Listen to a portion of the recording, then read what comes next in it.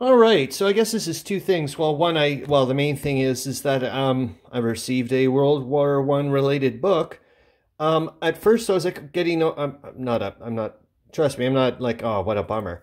I was because I forgot. I was like at first I was like, oh, I'm getting all excited. It's going to be the book for Africa on World War One, and I'm starting to think about Charles Latour, and that we can start getting right into the nitty gritty and stuff. And then I was like, no, no, you silly bugger. It's about Flora Sandez. You did order that book, you silly devil. But yeah, so I'm super duper happy. That was the very first, she was the very first history heroes, who or what am I, in World War One. And yeah, I almost gave away. I had the card the other way around. I was like, oh my god, I almost gave away the answer card for this upcoming Saturday's live stream. So I was like, oh geez, that's not a good one. Yeah, I'm getting ready for my birthday for March 25th, Saturday, which is going to be freaking awesome. I certainly hope so. And I'm going to, yeah, I was getting ready with this. And on a side note, it's not like I'm going to show you a new treasure trove of stuff, resources for World War One on Saturday. It's just, I took another peek into those podcasts of that guy that was Wesley Livesay that did the Great War podcasts, and I didn't realize he also did a whole other chunk of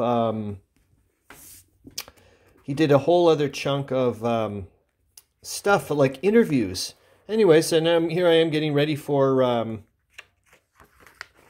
trying to get ready for the to get more information on the Italian campaign and so on and so forth. And then lo and behold, he did an interview with Dr.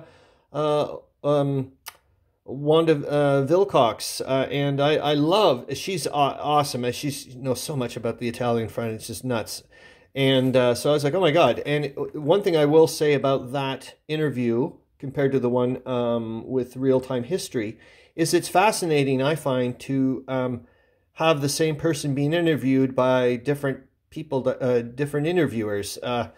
Just really neat. You know, not only just the rapport, but just, you know, the different questions and the way they're phrased and answering and so on and so forth. Anyways, I'm going to go over that as well on Saturday's live stream.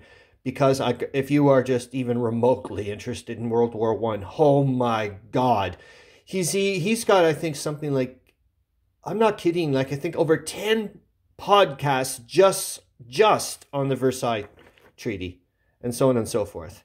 Oh my God, that must have been the Russian general she married, the White Army general. Cool. Yeah, man, she looks like one kick-ass person. Oh, wicked. I can't wait to read up about her. Anyways, what was I going to say? Of course, I'm getting sidetracked. What the hell? The cat's acting mental. Well, since I am getting sidetracked, maybe we'll just stop it here. Yeah, so hopefully I'll see you on Saturday, and yeah, this book, and hopefully the Africa one will pop it in soon. That's it. Okay, see you later. Bye.